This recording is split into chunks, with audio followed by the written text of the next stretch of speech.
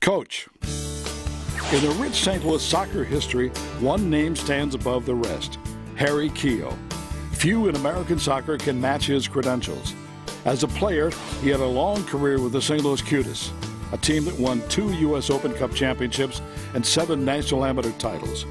Harry was a member of the United States World Cup team that shocked the soccer world with a 1-0 upset of England.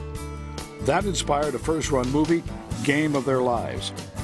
Harry was a member of the United States Olympic teams in 1952 and 1956. After his playing career, Harry Keough turned to coaching. At St. Louis U, his Billikens tied Michigan State in the NCAA championship game and was declared a co-champion in 1967.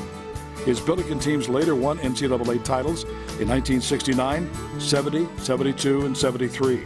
The Keough Award, named after him, goes annually to the most outstanding player in St. Louis. Harry was inducted into the National Soccer Hall of Fame in 1976. The St. Louis Sports Hall of Fame proudly welcomes Mr. Soccer, Harry Keough.